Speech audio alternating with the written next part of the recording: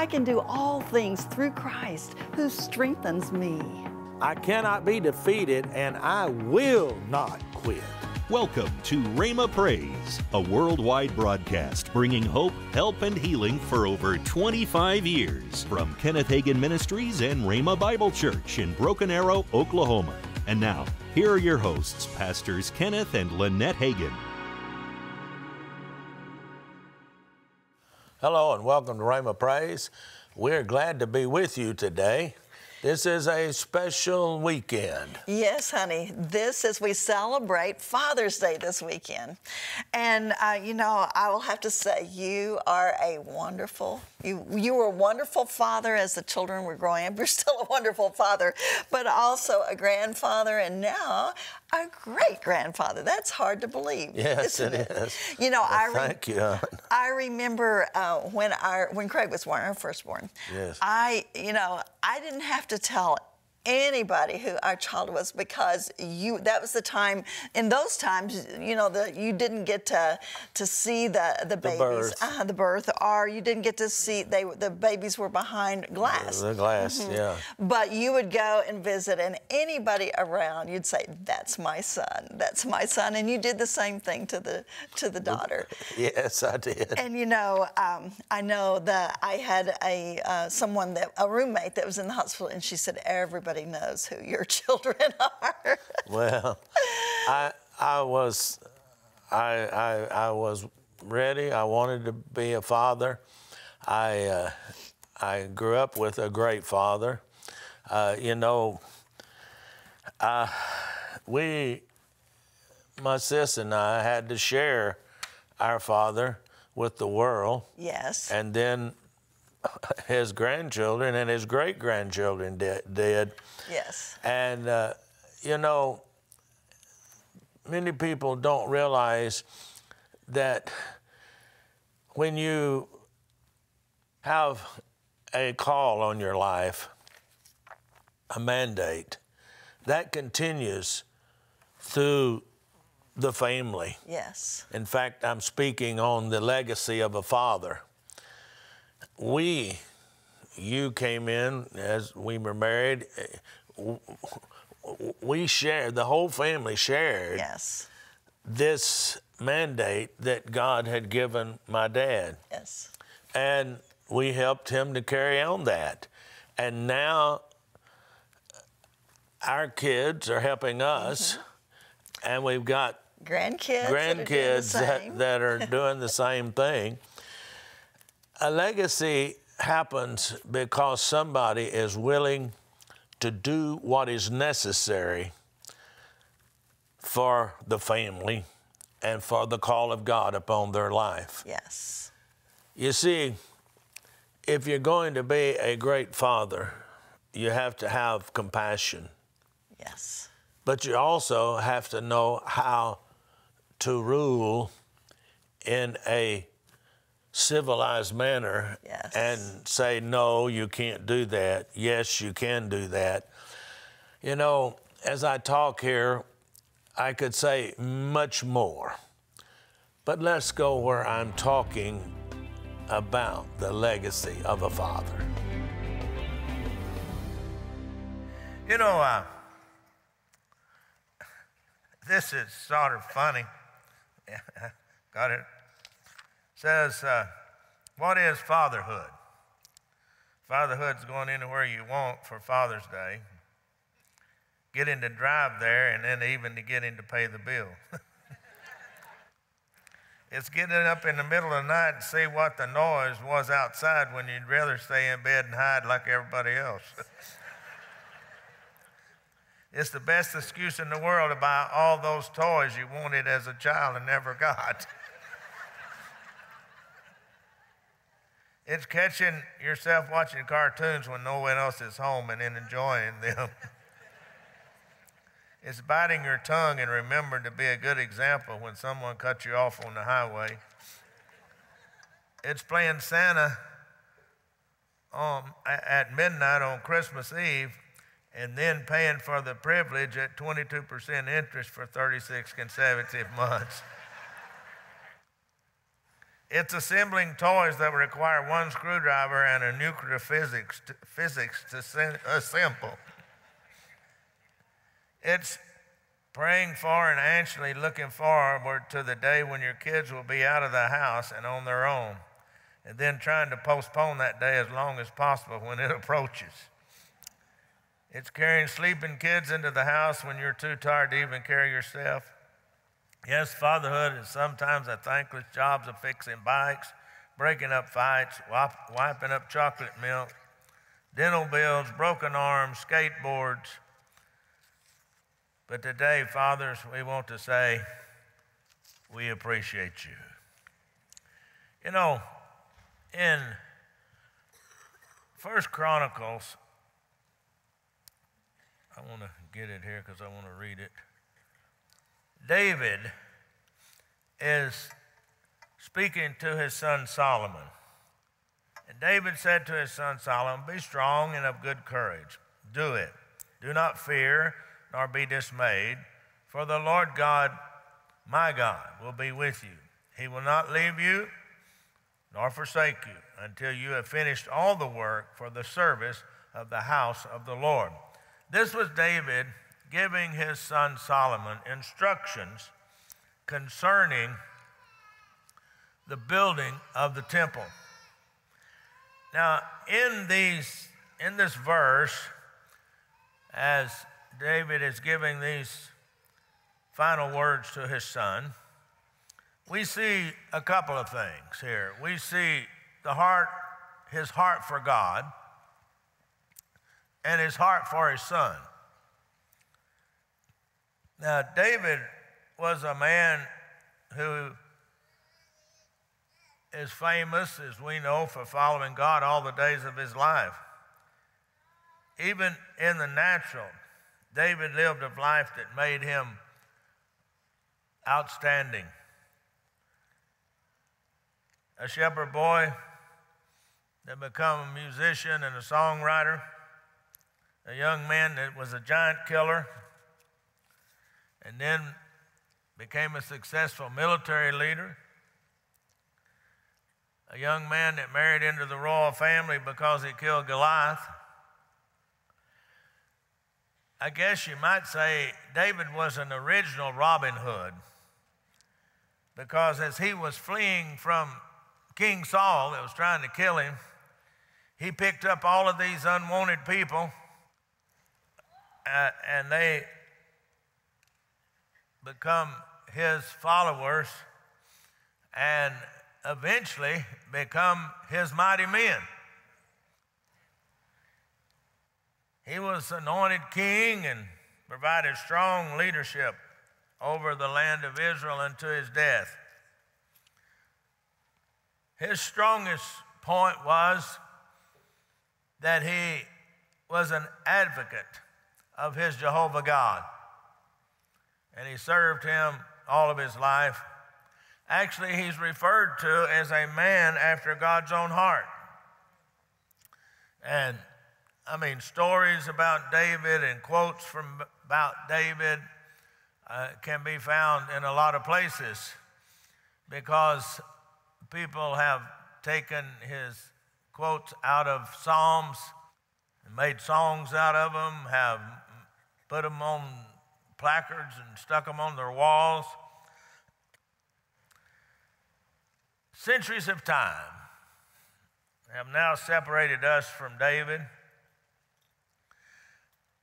But with all of this distance, I believe there's something that we can learn about being fathers from looking at this man David.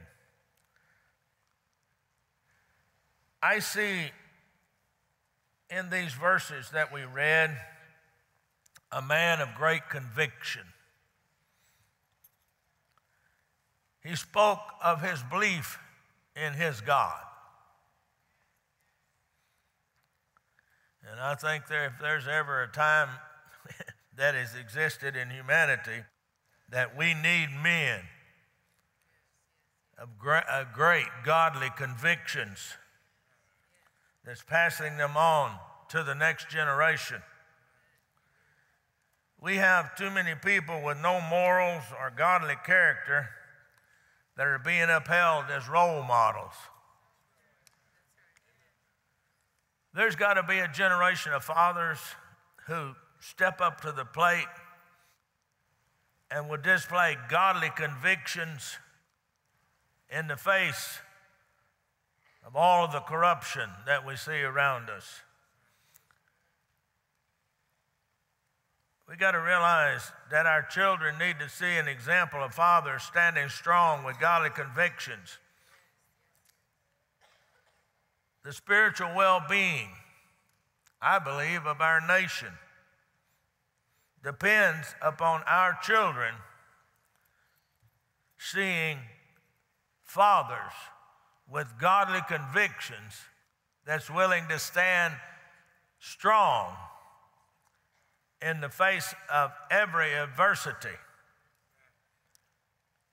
You know, as you look at it, David was a godly father, but he wasn't perfect. Far from it. But he was called a man after God's own heart. Why? When he made mistakes, he was quick to correct them. Sure, David sinned against God and man, but he was quick to repent and make restitution. When David was confronted by the prophet, he immediately acknowledged his wrongdoing. Yeah, his children probably knew about his mistakes, but they also saw the forgiveness of God in his life and his love for God. You know, David's, I believe his convictions became a moral compass for his life. You know, you probably can, Psalms 119 is the lengthiest of all the Psalms, but it probably shows his strong convictions for the power of God more than maybe anything else. It seems like that every verse speaks of David's convictions and beliefs. Now, as we look at this, we can see David was a man of compassion. David's words are filled with compassion for his son. Don't be afraid or discouraged, for the Lord God, my God, is with you. He will not forsake you. David had been very successful. He was a successful musician, soldier, administrator, king. David was a godly father that loved his family, and that outweighed everything. You know, I stand here today, my father was known internationally as the modern-day father of faith. An author, radio personality, notable Bible teacher, prophet of God. And I never will forget, as those last few days, and all the people were coming, and my daughter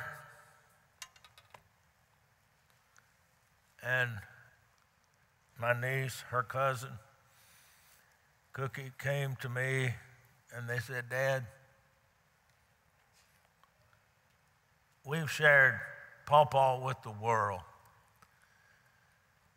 For these last few days, can we just have him for us? I said, yeah. And I closed the door and nobody went in but family. Some people got upset at me. But as a father, and an uncle, I had to make a hard decision. Cut off the world for my family, and I did. I took it on the chin. Who cares? Those girls asked for something that I could give them, and I did. That's what a father does. I remember him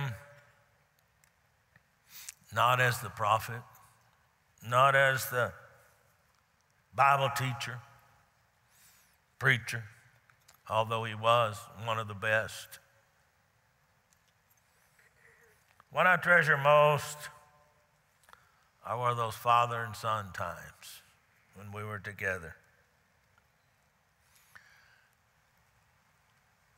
My sophomore year in high school, I traveled with him all over the state of California, from the Oregon border to the Mexican border, down on the other side of San Diego, and from Torona out in the Death Valley over to Santa Monica and El Monte over on the coast. But every afternoon, he would get a baseball or a softball bat and a bushel basket of softballs, and I would take a glove, and he'd say, "You get in center field, and wherever I hit the ball, you go get it. Make every effort to catch it." Those were great times that I remember. But I guess I was fast anyway, and I guess my wife will tell you I played fast pitch softball there in Garland and our team from the church, and I was known as one of the best outfielders in the area. But you know why? Because of my dad. You know, I would say whatever success he had in life, the most success, I think, was he was just my dad. You know, I got 3 of my 5 grandsons sitting there. I got my son sitting there, my daughter. You know, I love spending time with all of them, because when we get together and we do go out to eat together and stuff, I'm not preacher. I'm not pastor. I'm not the head of a worldwide ministry and RHEMAs all over the world. I'm just dad and Poppy. That's my most cherished moments. It's important, dads, to have those kind of moments with your children as they grow up. I had them with Denise and Craig. I've had them with my grandsons.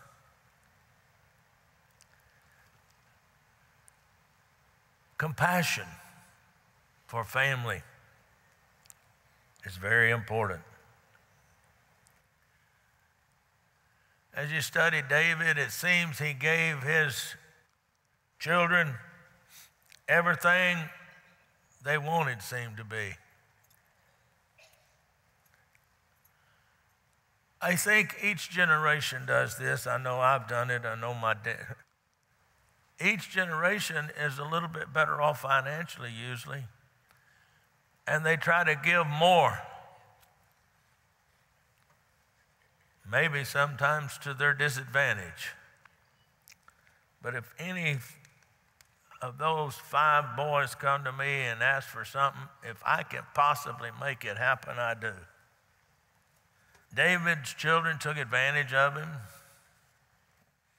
His own son, Absalom, tried to take the throne away from him.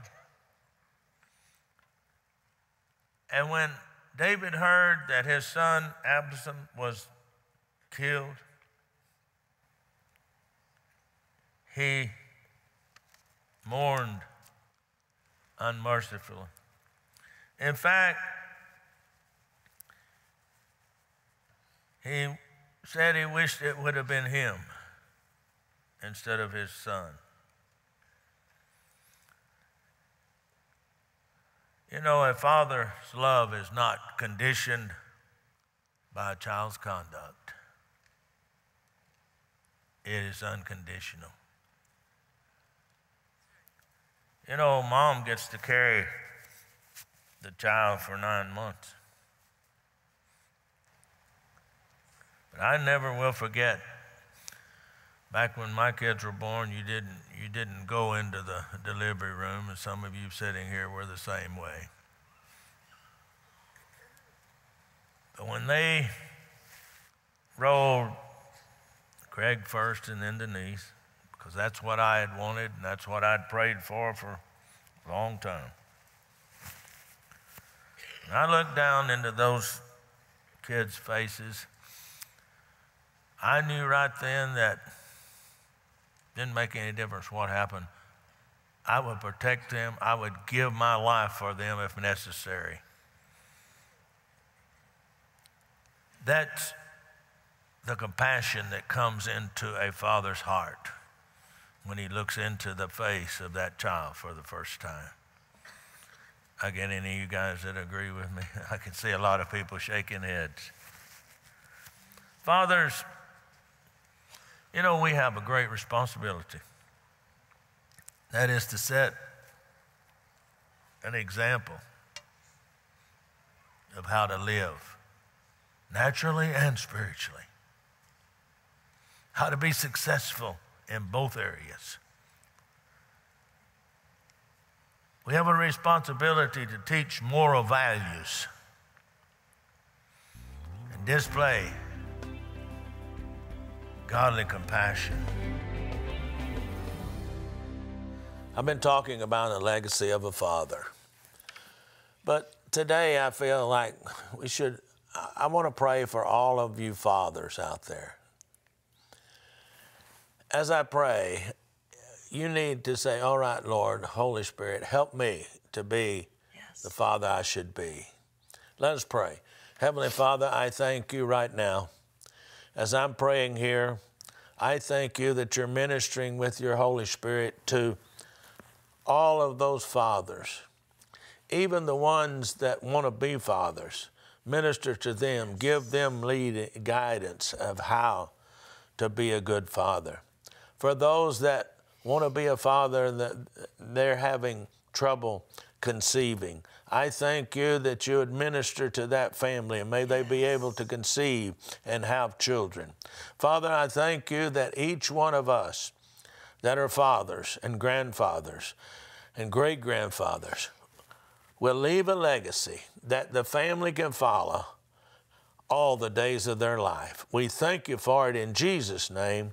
Amen and amen and amen. You know, honey, being a father in these times, it's an awesome responsibility, but it's very challenging. Right. And one thing that I think about, it's so important to be the right example. Yes. I know that we don't realize our kids are watching. Our grandkids are watching. Yes. You know, I mean, I remember when Cameron was just, he loved to walk with you and look at you and be with me. And be with you. And so he was about 4 or 5 years old. Yes, and so he, you know, the example before them, well, then they will imitate it. Yes. Yes.